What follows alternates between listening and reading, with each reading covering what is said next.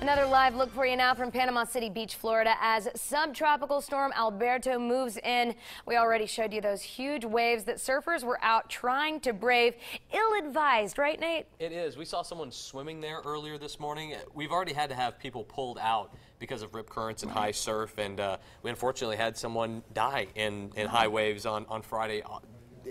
Unrelated, but still kind of related to what Alberto is doing out there right now. So everyone needs to be safe if they're down near the beach, and everyone needs to be safe around here too. We've got several impacts that will be moving in later on tonight and into tomorrow. Showers and thunderstorms around this morning. Most of them have dried up, but we've got another wave coming, and then another, and then another, and then Alberto starts to move in itself by later on tonight and into early tomorrow morning especially. So Alberto, the particulars, still with winds of 65 miles per hour, moving north at 6. Just did a little calculation. It's about 20-ish miles away from the Panama City coastline. It looks like that's where it'll make landfall, anywhere between Panama City and Fort Walton Beach. And as it continues to move to the north, later on this afternoon into the evening, it will make landfall, then move north into South Alabama. By Tuesday early morning, it'll be south of Montgomery, then moving in to central Alabama. Between, say, 3 and 4 o'clock, I think that's when our real impacts start. Then it moves right up I-65, basically cutting the state in half,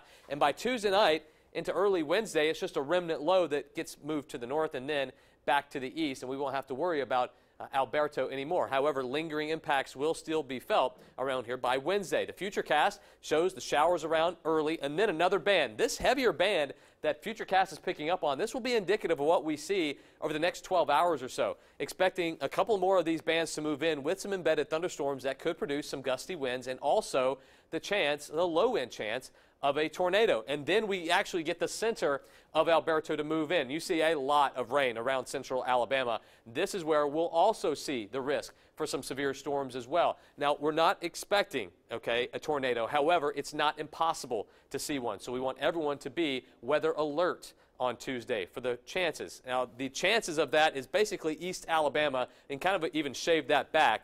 The impacts will be a low-end tornado threat and gusty winds. Would not shock me to see that happen anywhere east of I-65. And also east of I-65 and along that stretch of road, we've got a flash flood watch in effect from now until 7 o'clock on Tuesday.